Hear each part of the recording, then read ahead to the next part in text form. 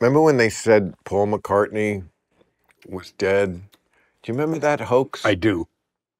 Wasn't that amazing? I mean, it was, first of all, when they came here, everyone was gaga. I know, yeah. So they were all like, they were like 21 years old. They looked like they had just won World War II for this country. Oh, yeah, absolutely. I mean, the love. So they In were fact, I've been jealous of them ever since. Yeah, I mean, who couldn't? Come I mean, on. Is there any career in show business? I know everybody thinks that they have their version of the Beatles, Michael Jackson.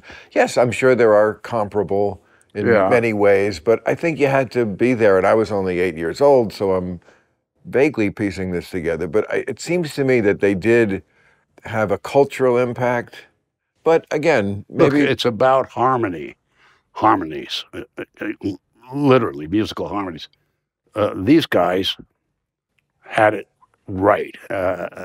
You could say, even if you were a musician, say those are beautiful harmonies, and you could see how it affected people who weren't musical at all. It was just a lovely group of guys. How could you not like them? Even Ringo. I'm sorry to say it that way.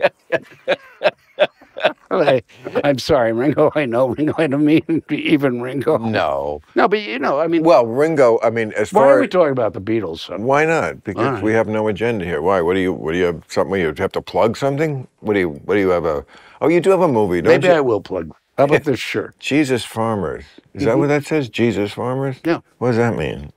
Who the fuck knows? Right. I just had it made. I had these made. They're going to go big. I'm sorry. You know how you see T-shirts. Right. You're not sure what it is or means. Chevy, are you circumcised? I used to be. Hey, thanks for watching the clip. Hit the subscribe button now so you never miss out on our Club Random content that's posted daily.